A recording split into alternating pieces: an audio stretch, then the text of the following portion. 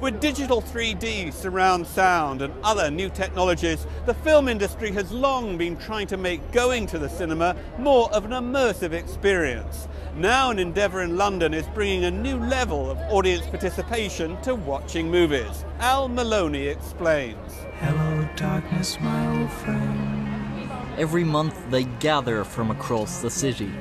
Film fans eager to have a night out that involves more than just the latest blockbuster and a box of popcorn.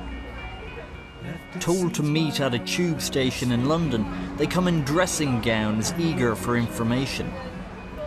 We're here to see a film, we're here to go somewhere, but we don't really know exactly why we're here. These are the members of Secret Cinema, an online film club that believes in living as well as seeing the movie. We're admitting new patients today. Thank you. Keep walking. The twist is that no one knows why they're here, or at least what film they'll show. The program on which you're about to enroll is experimental and highly secret. And once they arrive at the appointed location, patrons are invited to experience and interact with the created world around them. And that can mean everything from dressing up in a doctor's lab coat to seeing the inside of a psychiatric patient's room. Nurse! Do you like some? Spiders! Because tonight, this derelict building has been transformed into Oregon State Hospital. The film is One Flew Over the Cuckoo's Nest. Actors wander the darkened corridors, never breaking character, before patrons or patients are finally able to sit down and watch the film.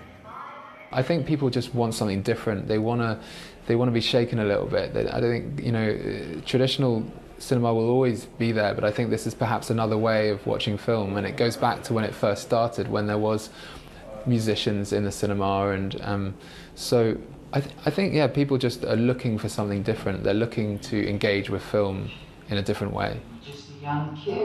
It's a sensory experience that's difficult to capture on film, and that's really the point. Secret Cinema offers an immersive experience that you get to see, hear, and even taste. Previous events have included classic movies like Blade Runner and Lawrence of Arabia. It's an alternative to the multiplex that arrived promising greater choice and better value for the consumer. People want something different, and they want the kind of the heyday of the 70s, the great films, Roman Polanski and Francis Ford Coppola, and I think that there's too much commercial cinema. To say we sold 15,000 tickets to a film that we didn't actually tell people what it was, I think hopefully there's something in that. The emergence of the internet and the growth of the DVD market have seen the traditional cinema come under increasing pressure. But even those at the forefront of the push for 3D recognise that more is needed to keep an audience happy.